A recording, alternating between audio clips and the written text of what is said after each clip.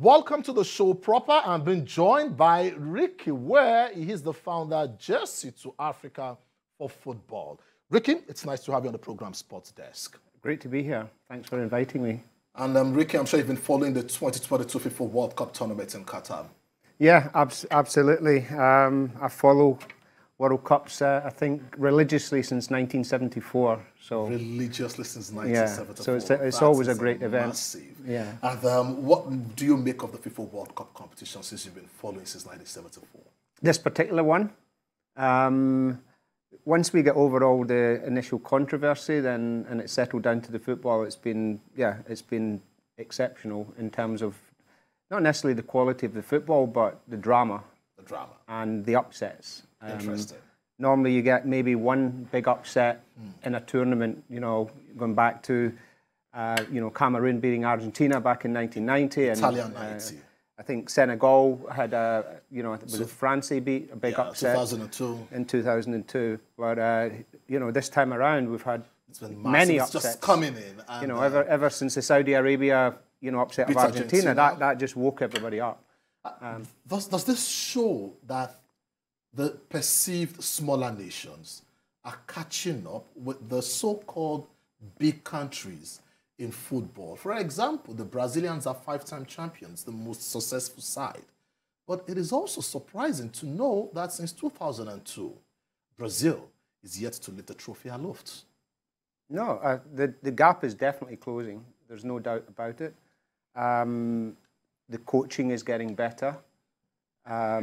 And some of the bigger teams have maybe got too used to playing not to lose, and a lot of the smaller teams have nothing to lose. And you can see that in some of the dynamics of the way they're playing. Really not some of the bigger teams go into this early games trying to hold something back, keep something in reserve. These smaller teams have just been going out and just giving it all. Giving their all, massive. And that's for as a pure football fan without any affiliation to any one country. That's great to see. That's great to see. Great to see good football, no doubt. And taking a look at the quarterfinal results on your screen: Croatia, Brazil. It ended 1-1 after extra time, and the Brazilians were kicked out by Croatia on penalties. The Orange of the Netherlands against La Celeste of Argentina also 2-2, and definitely La Celeste of Argentina won 4-3 on penalties. The Atlas Lions of Morocco, representing the continent of Africa, 1-0 against Portugal. And indeed, Cristiano Ronaldo was in tears. Like they say, after the final whistle, the tears start rolling down.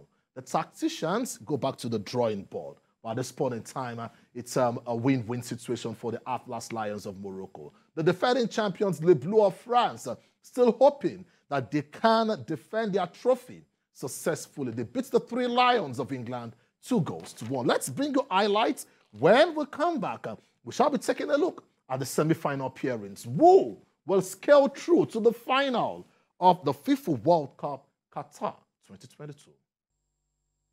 TVC Sport Desk. Welcome back. Well, let's take a look at the second semi-final pairing at the Sporting Time. Morocco up against the defending champions, France.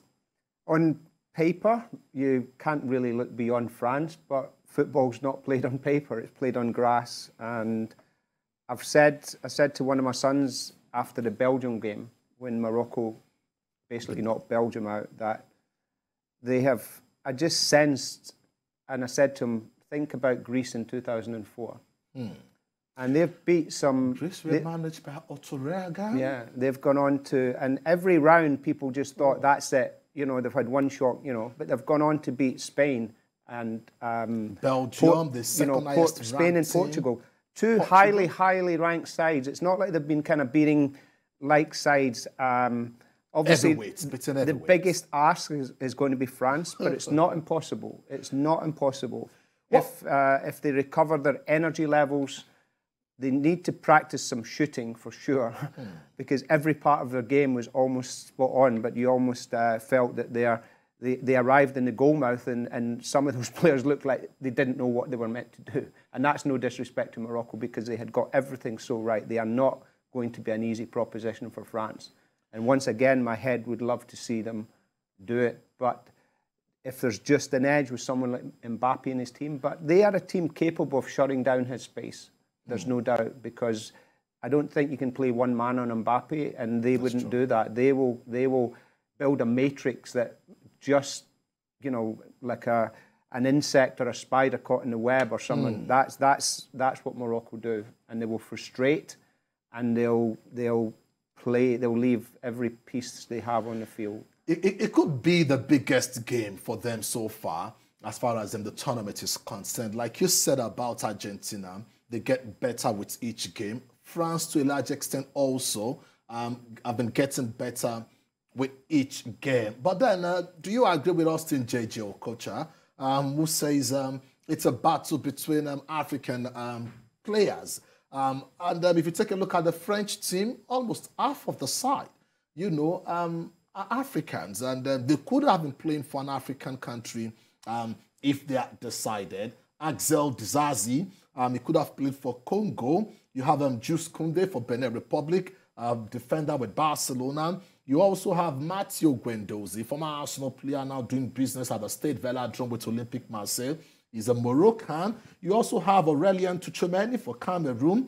Ousmane Dembele is a Malian. You have Randall Kolo Muani is from Congo. Youssouf Fofana is from Mali. Steve Mandanda, a goalkeeper, is from DR Congo. William Saliba, you know, a Cameroonian, no doubt. Adam JJ says this is a battle involving Africans.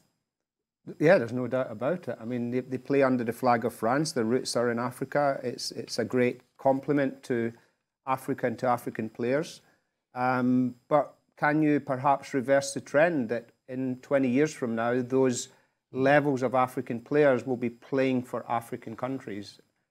Because if that manages to change or evolve, then, you know, it's no longer going to be an unusual feature for an African team to be getting this far, because clearly the players are there, but history, evolvement, players going to Europe, players migrating out of the country at a young age and adopting or playing for their adopted country is obviously part of how the world has developed, and football is very much part of that. But you would like, you know, a lot of the stuff I'm doing on the grassroots is really encouraging Africa to invest in itself, particularly in football, and encourage young players to stay in Africa as opposed to be searching, you know, far and wide for what they think is a golden ticket.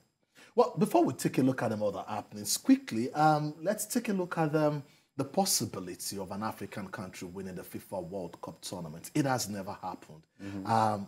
Could it be 2022? Could it be 2022? It's the closest they've came so far. Why not? Why not? 2 games away in football, and certainly this is the one. If they got past France, it's whoever they're playing in the final, it's a 50-50 game. It's a 50-50 game for them. You know, like they say, the higher you go in life, the cooler it becomes. Well, but then at this point in time, the higher you go, the tougher it becomes in football. Let's leave the FIFA World Cup tournament for a while. And let me indeed come to you at this point. Ricky, let's talk about football development in Nigeria. You've been involved in your project, you know, for years. What has it been like for you in the past 10 years, talking about as the founder, Jersey to Africa for football? What does this mean to you? It's a project that's really just evolved, it unfolded. I didn't set out with a plan to be here 10 years later. But I found, particularly in Kenya, which is where I started and we've done most of our work, I just found a draw and a desire for knowledge within Kenya, no different within Nigeria. And I found that I had a value to offer, and I was willing to do so. And through my football background and connections, feel that my life and football for me had a purpose, a re-energized purpose. Having spent the first 50 years of my life predominantly in Europe, as a player, a coach, a manager, and as a president of my FA, I felt having gone through that whole spectrum, I had a lot of knowledge, experience and contacts, and I found the African coaches, players, everybody had a desire to hear and receive what I had to offer, and that was very encouraging. What I see has been very inspiring, and you can only make a small difference, but over the years we've built a strong credibility, and I'm always looking to encourage investment into Africa, and that's a trend I'm really, really passionate about reversing, because for every 10 conversations I have, 9 of them are almost saying, okay, how can you get some of our players to Europe? Okay. And I just cut the conversation immediately. I'm not interested. I easily could be an agent, even a bona fide one, but it's a false dream. And I'm looking to encourage at all levels people that are willing to make investment into Africa for football development and building from your base and not trying to suck the talent out to somewhere else. You are a Scottish Nigerian. How many years have you spent in Nigeria? And how well do you know the country Nigeria? I have to say I don't know Nigeria that well. My background, yes, I'm Scottish Nigerian, but I was an illegitimate child. It took me until I was almost 40 to then go on the journey to trace my Nigerian roots. This is my 4th trip to Nigeria, but no, I can't say I've lived here, experienced. I read a lot. I have engaged with my family, so I've learned a lot of Nigerian culture and habits.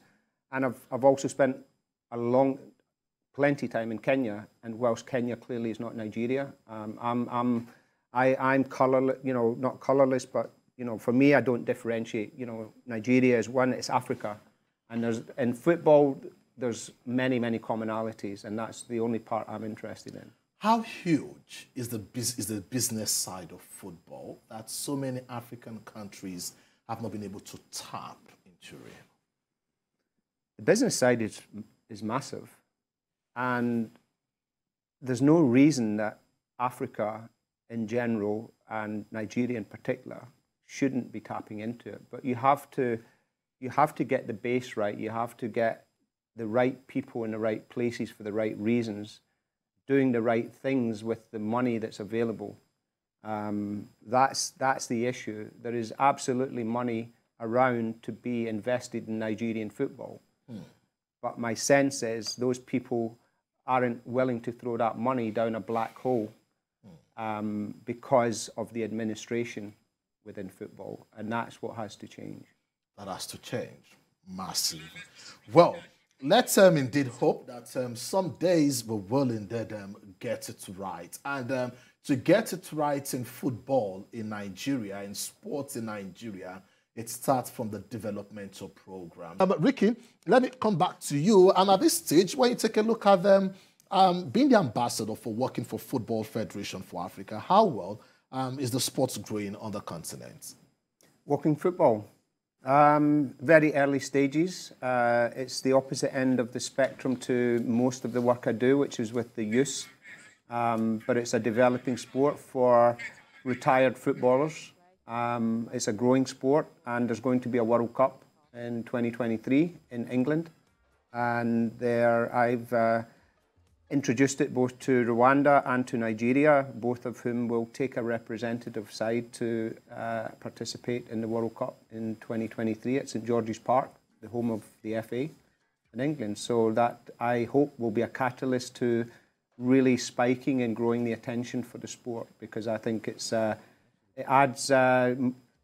can add 20 years to your way. There's a perception that it's something that just for old men, but if you actually get in and try, it's actually a very dynamic sport, but it reduces the amount of injuries because of various rules that you have to play to. So it's, I've got no doubt it's going to be a growing sport over the next 10 years. And the enthusiasm in Africa, the nations I've spoken to, has been exceptional. Victor. Well, I must say a very big thank you, Weir, for being a part of the program. Absolutely, it's pleasure. nice to have you on the program, Ricky Weir. And then that's where the cookies crumble on today's edition of the show, talking about Sports Desk. Tomorrow will be another time in the ever exciting world of sports. Me and Akili on behalf of the crew, dropping out.